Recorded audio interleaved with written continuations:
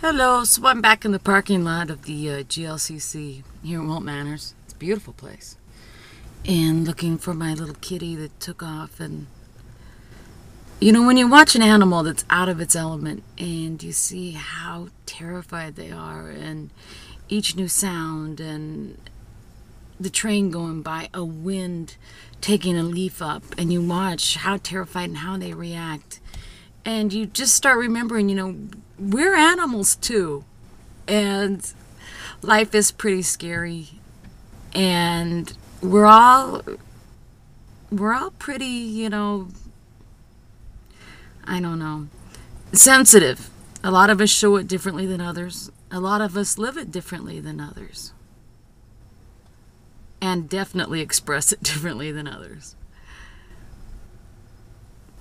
But, if we could get past the thing of just judging each other for the moments we see someone else, and maybe just look through their eyes for a couple of minutes, maybe the world would look just a little bit different, I've moved around a lot in my lifetime. Some people have been with the same partner or have stayed in the same part of the country.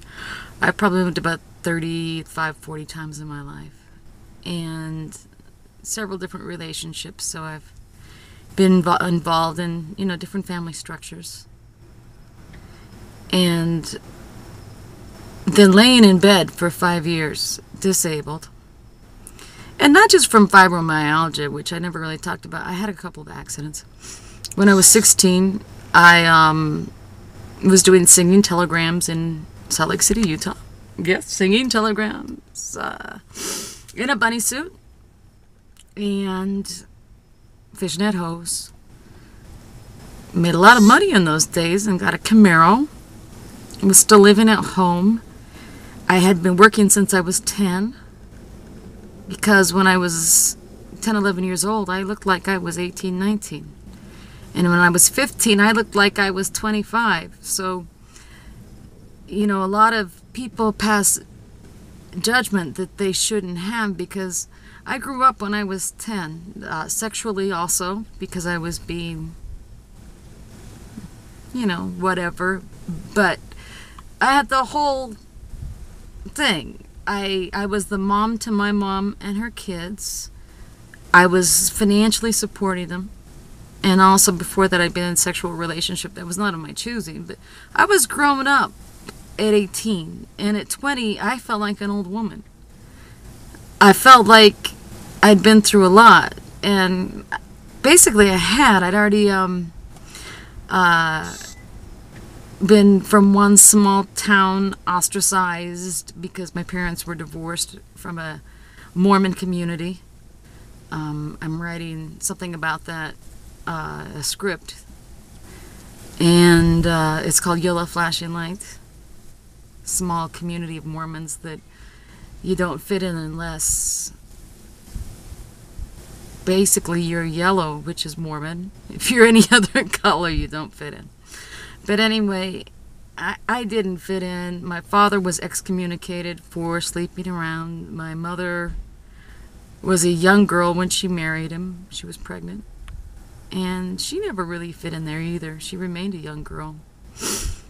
Sometimes I think she's still a young girl. I don't know anymore, because I had to cut off relations with them, because I had to stop giving them my soul and my money, because I was getting nothing in return. If that sounds selfish, well, when you start working at 10 and you already feel like you're a grown-up by the time you're 16, and then you're on your own at 16, paying your own bills, doing your own thing. Well, anyway. But anyway, the injuries I had is when I was 16, I drove off a cliff. It was like, when you go to Utah to the snow resort, there's an opening. Brand new Camaro, kept going when the road curved, and I had 3 or 4 compression vertebrae. And I squished the whole left side of my face, and it's always the left side that gets all messed up for some reason. And I had to pull myself out of a car that people didn't know how I pulled myself out of, because there was a river There's this river that runs there, and my car landed right next to it. If you don't believe me, I have photos, and I actually painted a picture about it. But it was very steep, and I falled, and then I climbed, and then I fell, and then I climbed, and then I fell, and I climbed. It was like, I always say 2 steps forward and 3 steps back, but I had a lot of injuries, which of course I was in shock and didn't know. I had compression fractures and other things. I gotta go for now. Somebody's pulling up.